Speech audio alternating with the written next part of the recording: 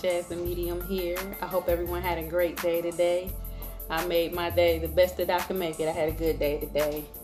Today, we are going to talk about balancing the root chakra and balancing finances. When your root chakra is imbalanced, it can definitely affect your finances, but we'll get there in a minute. First, I want to talk about the basics.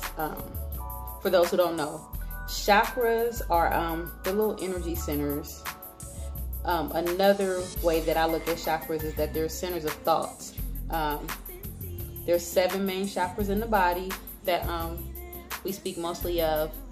It's the root, the sacral, the solar plexus, the heart, the throat, the brow, and the crown. Today we're going to talk mostly about the root chakra. Basic info about the root. The root is located in the base of the spine. Its color is red.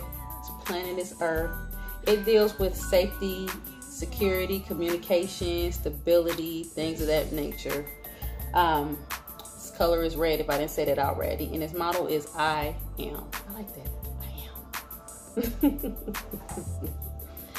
Well, since security is one of them, if you have financial insecurities, or if you're always worried about having enough money, do I have enough money to pay my bills? Do I have enough money to get food? Do I have enough money to do anything? That creates lack, and that lack can definitely create imbalance in your root chakra. Don't forget, I also look at chakras as centers of thoughts. So your thoughts can definitely create imbalance. So another way to balance it is through your thoughts, but I'll get there in a second.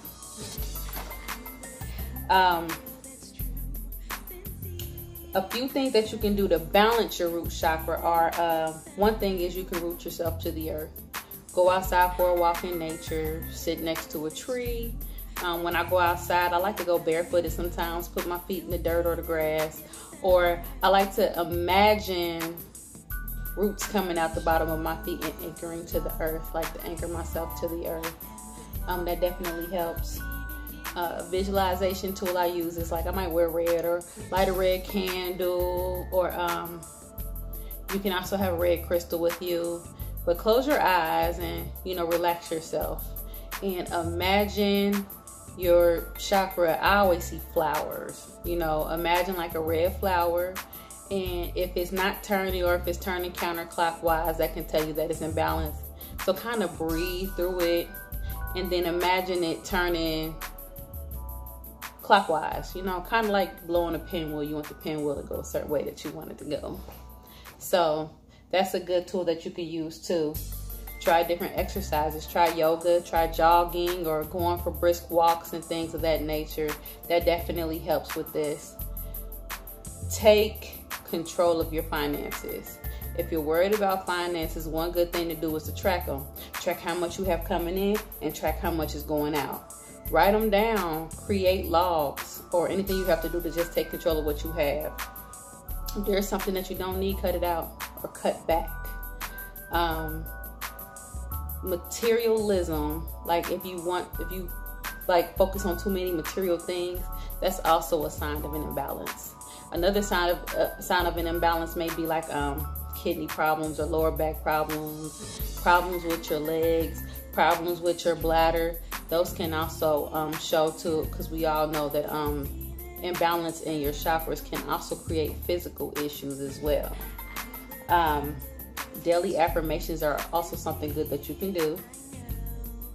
Good ones you can use is like, I am secure, or I am safe, or I am disciplined, or I have great ideas that can make money. Tell yourself that every day, because everyone's creative in their own little way.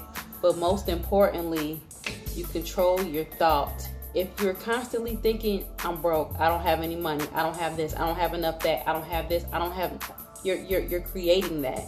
So the key is to know that you have enough, know that you have enough, know that you can find a way to make enough, know that you can make do. Me, I'm a single parent for years. I've always made a way. Holidays, month to month, bills, whatever, I've always made a way. There's never been a time where I just didn't have, but it all starts with thought.